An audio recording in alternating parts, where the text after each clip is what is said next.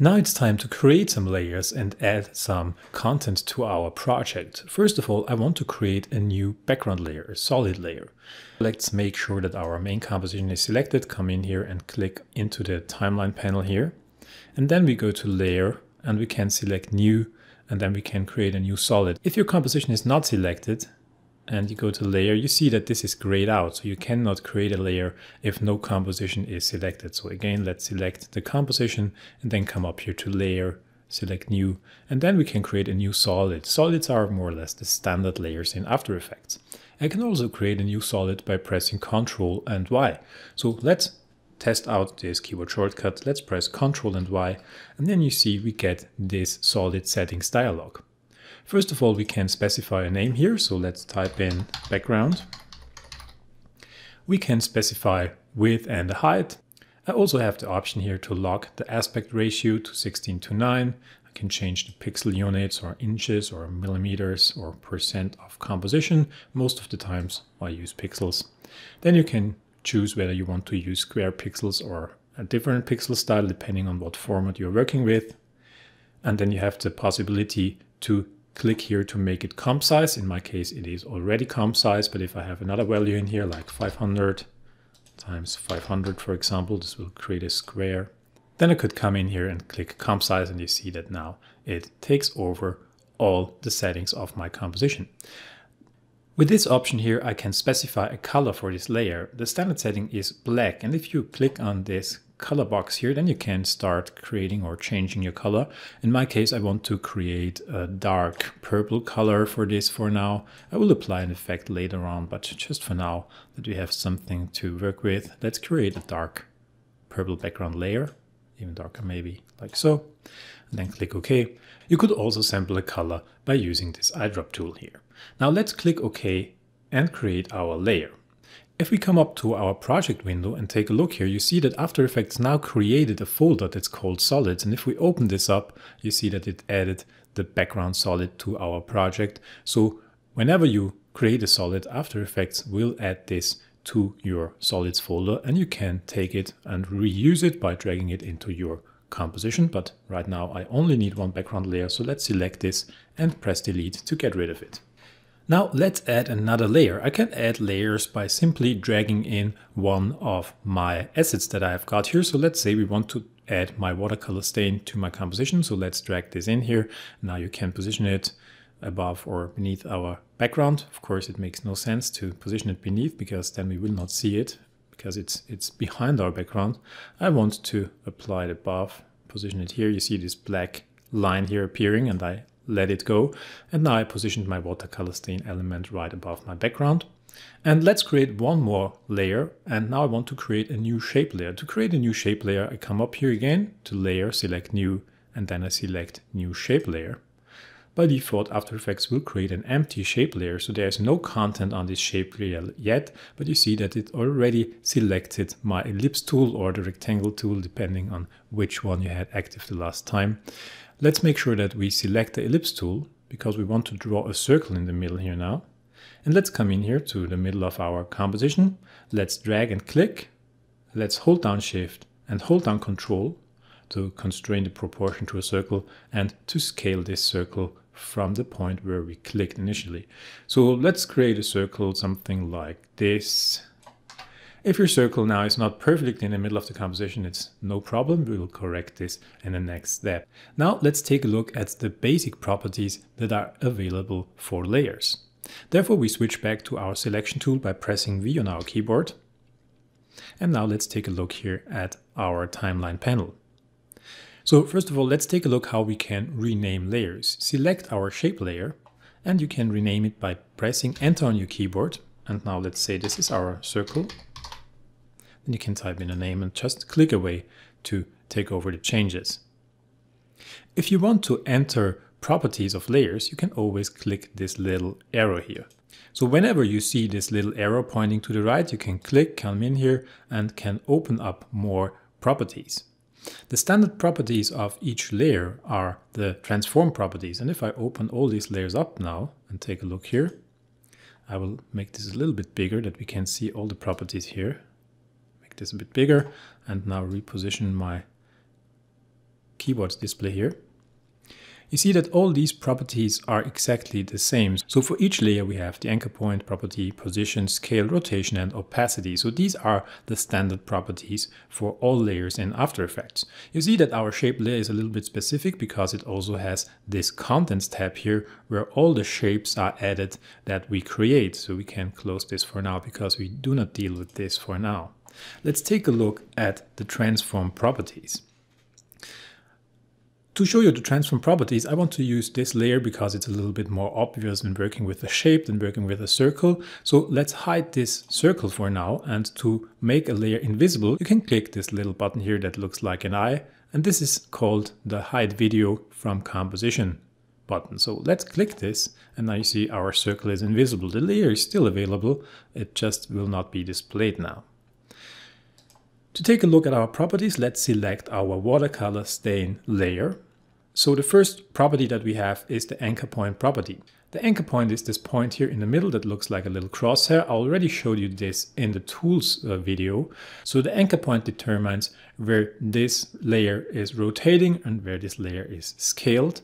And you see that we have coordinates here for this anchor point, and the anchor point coordinates are always in relation to the layer size.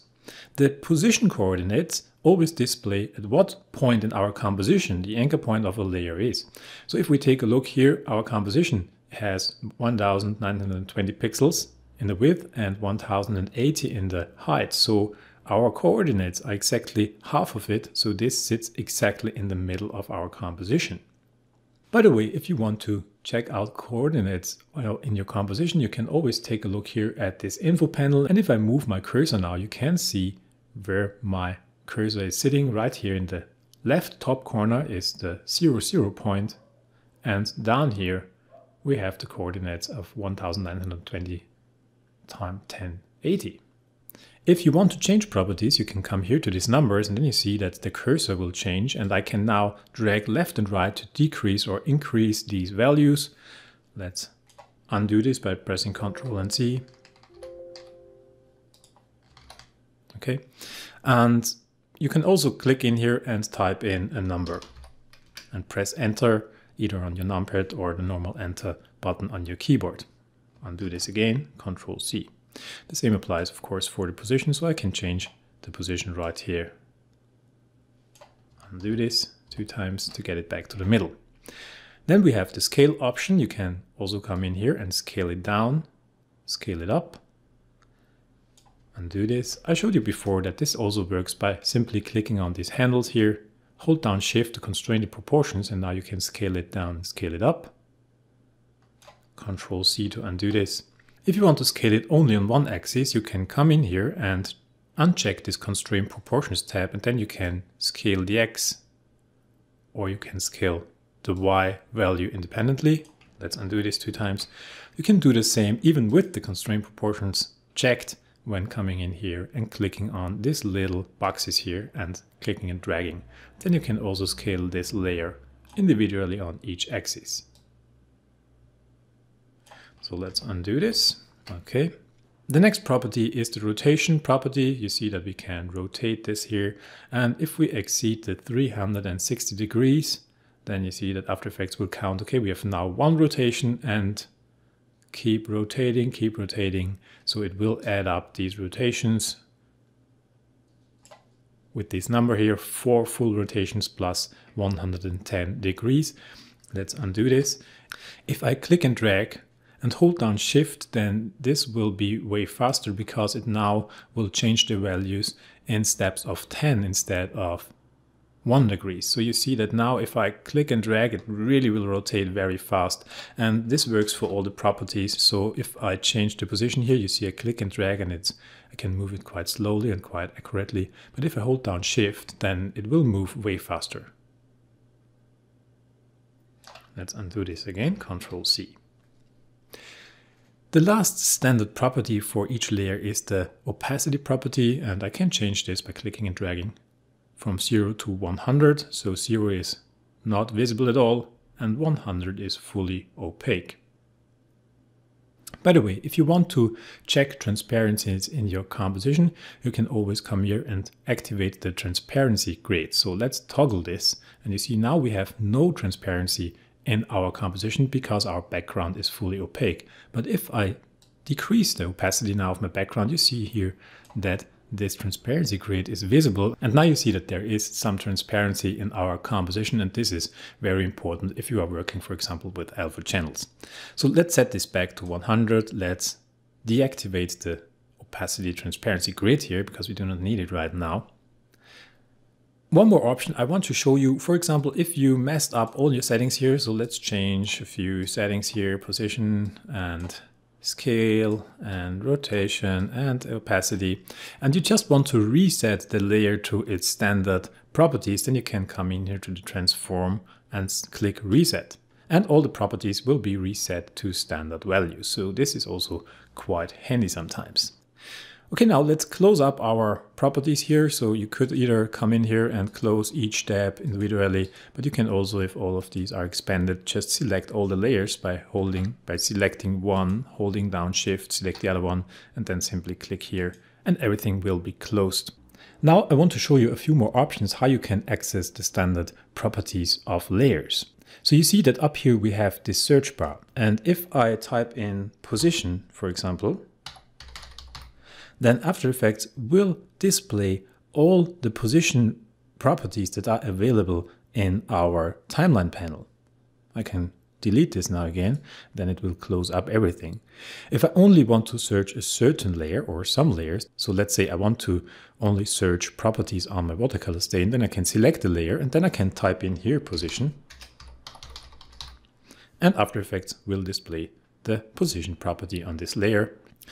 So this can be quite handy if you have really complex projects with a lot of layers and you want to access some properties here fast. Let's delete this. Another option to access the standard properties are keyboard shortcuts. And you know, I'm really a huge fan of keyboard shortcuts and I would really recommend that you try to memorize these keyboard shortcuts that I tell you now because they are very important and we will use them a lot during this course. So let's select our watercolor and stain layer. If I now press P on my keyboard, you see that After Effects will show the position values. So P is for position. That's quite easy to memorize. So if we press R on our keyboard, After Effects will show me the rotation value. If I press T on my keyboard, After Effects will show the opacity value. So I think that we can memorize this. T is transparency and it's a little bit more logic than T for opacity. So let's say T is for transparency. If we press S on our keyboard with the layer selected, of course, then we enter the scale value. And if we press A with the layer selected, then we enter the anchor point properties. So let's go through this again. Let's close this up and let's start adding our properties. Let's press A to open up the anchor point settings. Now, if you hold down Shift and you press P, then After Effects will add this property here. You see, now we added the position property. Now let's continue and let's press Shift and let's press R to add the rotation property. Now let's press Shift and let's press T to add the opacity property. And now let's press Shift and S to add the scale property. And now I think that we got all the properties right. So let's take a quick look here again whether I forgot something. Anchor point, position, scale, rotation, opacity. No. Good. Now you know how to access the most important properties of layers and how to change them. And you also know the most important keyboard shortcuts when working with layers and properties. So as a last step in this lesson, let's close down all our properties. Let's make our circle visible again and let's save our file. I go to File, Save As. You could also just use the increment and save options, but in my case, I now want to save this as project 1_3. Save it on your disk. In my case, I need to overwrite it. Okay, now my project is saved. In the next video, we will start creating our layout. So we'll add some more assets to this. We will change the layer properties to create a nice look. And so we will start building our intro animation.